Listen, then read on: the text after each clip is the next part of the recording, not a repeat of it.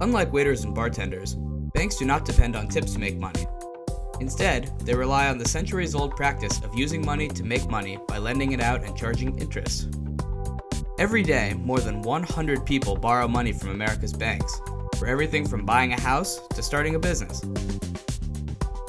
Once a loan is approved, the bank and the person borrowing the money will agree on the terms of the loan, including the rate of interest that will be paid to the bank in addition to the money that was borrowed.